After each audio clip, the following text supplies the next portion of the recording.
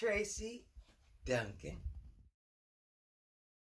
Well, I started playing drums when I was 5 years old. And I grew up playing drums in church. I went to a holiness church, Pentecostal Church. And then there we all danced. Everybody danced when they felt the Holy Spirit. So as a little kid, when I saw everybody dancing, I said, hey, I want to make them dance too. So I watched as a drummer. I was a little kid, watched my cousin play until I one day started playing. Okay, this is one of my favorite grooves.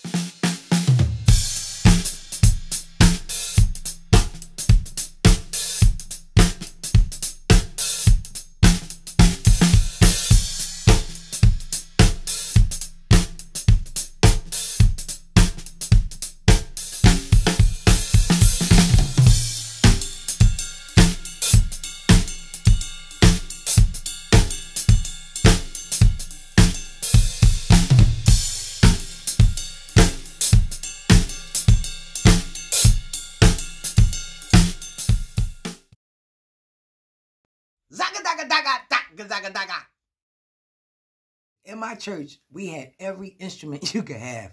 So I played the clarinet. I played the tenor saxophone. I played the clarinet for 13 years. I played the tenor saxophone for about 9 years. I played a little bass. I learned a little bass, but I didn't stick to it.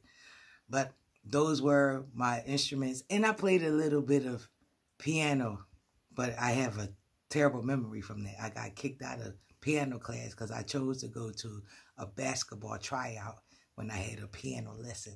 So it was like basketball, piano, and as a kid, it was so hard to decide. So I chose basketball. Went to my piano lesson. My teacher said, "Get out!"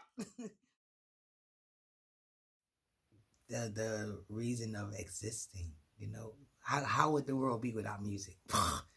That would be crazy. That would be, we in a crazy world right now, but just imagine if we had no music. I can't even imagine anything like that. So music to me means a whole lot. It means a lot. Oh my goodness. That's not fair. That's really isn't fair. But you know what? This is music drum month. This is drum month for music. And I'm gonna give it right now to Glamorous Life, Sheila E.